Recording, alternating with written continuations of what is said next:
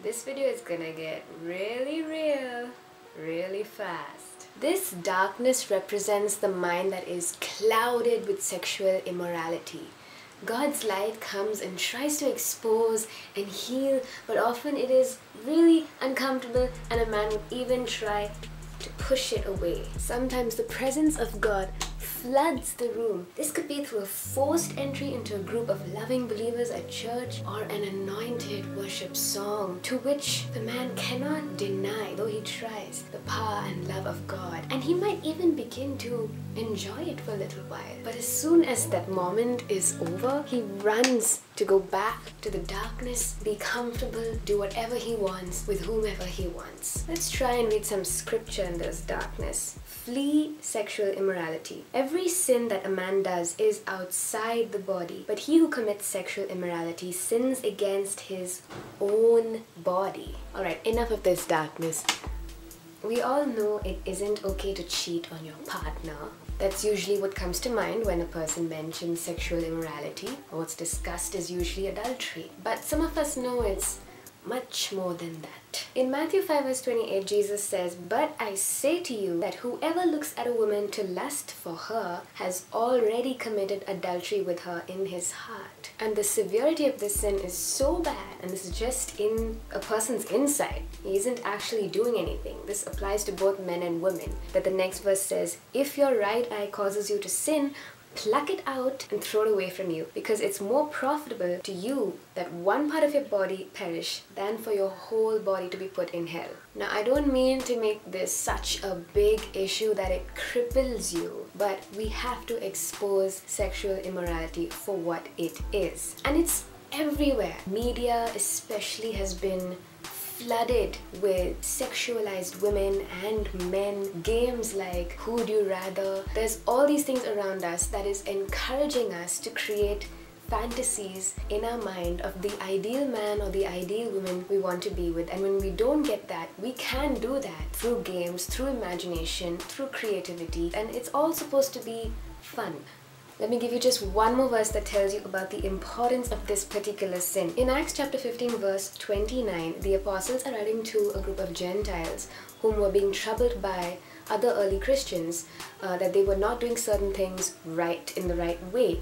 And these apostles decided to send a letter to them saying in verse 28, "It seemed good to the Holy Spirit and to us to lay upon you no greater burden than these necessary things, that you abstain from things offered to idols, from blood, from things strangled, and from sexual immorality. If you keep yourselves from these, you will do well." So can you imagine of the billions of sins that man is able to commit? These were the 4 things that the apostles thought they should emphasize for the Gentiles. That you just make sure that these things are avoided at all costs and you'll be fine. No one will be able to criticize you. From this we see sexual immorality is one of the biggest no-nos in the Bible. And this body, the Bible says, is not your own because of the price God paid for you. He bought your body with the blood of his son Jesus Christ. It's the highest price that has ever been paid in this universe. I'd even take this as far as to say that when you're trying to please your own body by your own self, it's the same thing. Now, nowhere in the Bible does it say that self-pleasing is bad. But when you look at the importance God gives for our bodies and for His spirit and our soul, it really doesn't add up with self-pleasure being okay. If you don't agree, just ask yourself this question. If you believe in God, would you be okay with Him being in the room when you're having fun?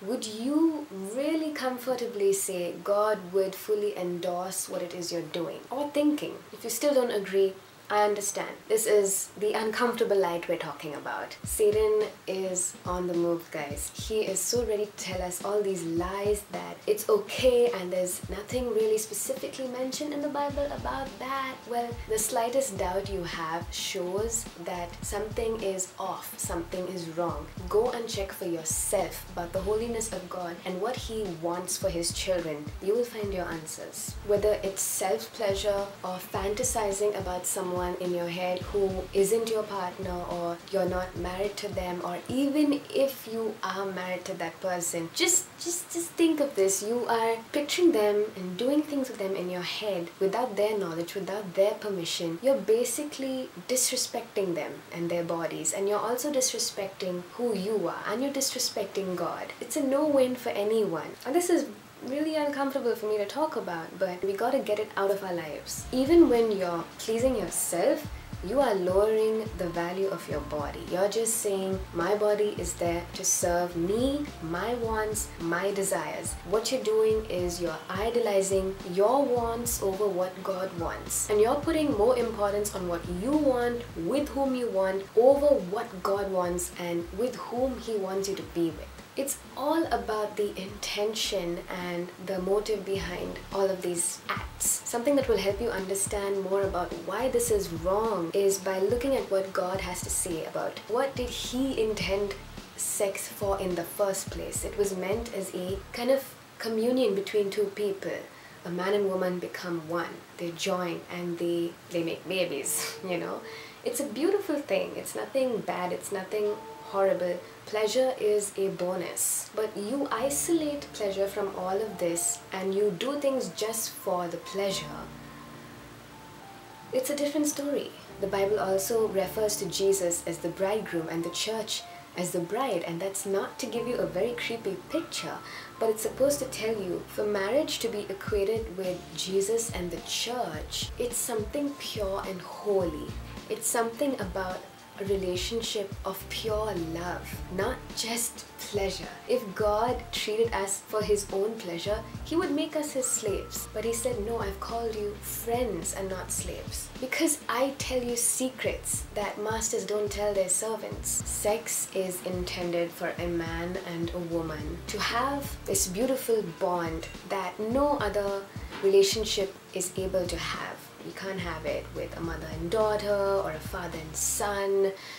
Well, people are perverting even that nowadays. But it is fully enjoyed, according to the Bible, between a man and a woman. As much as Jesus wants to enjoy a relationship with the church, His bride, through Holy Communion, through spiritual bonding. There's nothing physical about that metaphor. That's how holy the act of sex is supposed to be. And I know this is super contrary to everything we know about sex today. In school, I had a lot of classmates who would constantly educate me about what sex is and enlighten me on certain jokes and certain words. Until this day, I wish I didn't know about any of that, because it's just perverted my brain so much that I almost think that's the normal way of life and that's how things are meant to be and that's what life is. There's no other way. But studying the Bible, studying about God, studying about Jesus, studying about His love for us, it's a completely different picture. So I urge you, please study these things. I'll write down all the scripture I've mentioned in this video below. Please look them up, pray about it, ask the Holy Spirit to help you understand these things and convict you if necessary. No one is free from this conviction, okay? We all struggle with all kinds of sin. Something is wrong with my light. If your light is flickering, ask God to help fix it and expose what needs to be exposed and heal you from what needs to be healed. And this is actually a prelude to my next video, which is how to overcome sexual immorality so you can worship God better and more in your life. I'm Vihan Damaris, and I will see you tomorrow or day after, I'm not sure when. Until then, bye, and always strive to be like Jesus.